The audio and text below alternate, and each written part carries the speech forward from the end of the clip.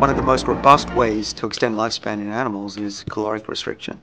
It's essentially making animals or even insects and yeast cells hungrier for longer in their life. So I'm going to do this experiment where we got flies kept on a rich diet for about a month. These flies kept on a dietary restricted diet for about a month. So they've been eating, their food is less nutritious. And I'll tap them and we will ask which flies move faster. And you can see the flies in diet restriction for about 30 days are way more active than the flies that are being on a rich diet. So dietary restriction has been shown to work in over like 30 different species. That not only extends lifespan, but will also delay age-related diseases. Now what we think is going on is that this diet triggers a defense response in the body.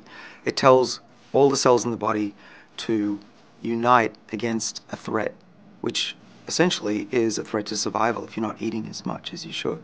Conversely, if you sit in a chair all day or you're obese, that actually shuts down the body's defenses. It becomes more complacent and says, there's no threat, we've got plenty of energy, let's just grow and reproduce.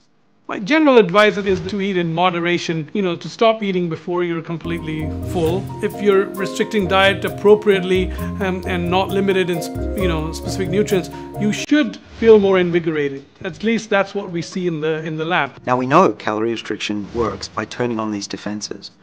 So that means we can find molecules, drugs of the future, that will be able to turn on the body's defenses just in the same way that calorie restriction does.